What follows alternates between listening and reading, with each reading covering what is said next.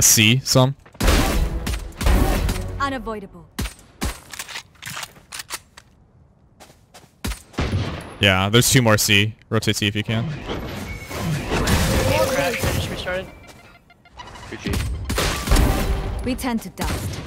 One enemy remaining. This guy's Train insane. harder. Fuck you, Neil. Today, Holy I shit. was the sword. What's going on, guys? Minnesota here. Today I'm going to be giving a quick guide on how to play the agent Sage from Riot Games' VALORANT. Sage is the operator that I've used the most so far in my short tenure with the VALORANT beta. I just ended up picking her and found some unique ways to use her abilities and help me win rounds. Before we get into anything else, let's take a look at her abilities. First off, her character type is a Sentinel. Riot describes Sentinel agents as defensive experts who can lock down areas and watch flanks, both on attacker and defender rounds. This is extremely true with Sage. Her abilities are great for locking down a bomb site on the offense, while also keeping enemies out on the defense. Sage's first ability, which I bound to E, is the Slow Orb. Slow orbs can be thrown anywhere and bounce off walls. As the name implies, anyone who steps on it will be slowed down. If you try to move in the iced off area, it will make a cracking sound, alerting anyone around that you are there. These orbs last approximately 8 seconds and can be purchased during the buy phase. They cost 100 credits each, and she can hold 2 per round. Sage's second ability, which I have bound to one of my mouse buttons, is her Healing Orb. This is an orb that heals teammates as well as yourself. You automatically start with this ability at the beginning of each round, and it regenerates after 35 seconds. Sage's third ability, and my favorite, which I have bound to Q, is her Barrier Orb. This orb creates a large ice wall that can lift people up and block off paths. It can be broken, but it lasts about 40 seconds on its own.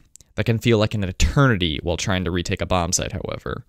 You might notice in the background game footage me using the Barrier Orb to lift myself up and kill unsuspecting players. It really comes in handy, and that's why it's my favorite ability.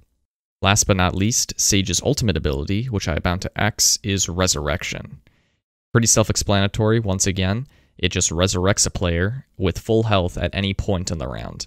This is really useful when you're trying to retake a bomb site or in a clutch scenario so you can have an extra body with you.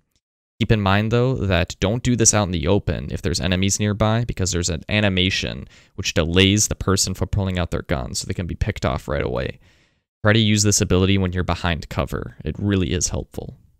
Let's move on to some gameplay and how to best utilize Sage. Personally, I think she works just as well as an attacker as she does a defender. Blocking off lines of sight with her Barrier Orb can help give you a huge advantage, along with some cover to help you plant the spike. You may notice, after I plant it, I block off common areas where I think enemies might be coming from. This allows me to 1. Focus on other areas of the map, while 2. Hearing them if they shoot the ice wall, meaning I know that there is at least one enemy there. Her slow orbs work almost as well as smokes too. Although they don't deteriorate an enemy's vision, they will slow down their ability to peek, while also alerting you if they're going to do so. Don't be afraid to throw these orbs into high places to make the enemies move elsewhere. Another tactic that I found extremely useful is what I've named the Mercy strat. You are essentially going to act like Mercy from Overwatch and provide healing to your teammates while they attack. Since the healing orb will bring your teammates' health back up to 100, it is a smart idea to let them take the brunt of the force, have them fall back, heal them, and then push together. This is a great way to catch your enemies off guard by surprising them, but you'll be at an overall health advantage in the end. Guys, this game is already a ton of fun, and I've had a blast playing it.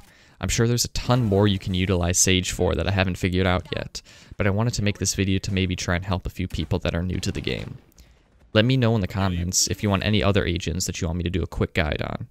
Make sure to like and subscribe to get notified for more new videos, and I'll be trying to stream some more VALORANT on my Twitch channel. That'll be linked in the description. That's all for me, guys, and until then, I'll see you all next time.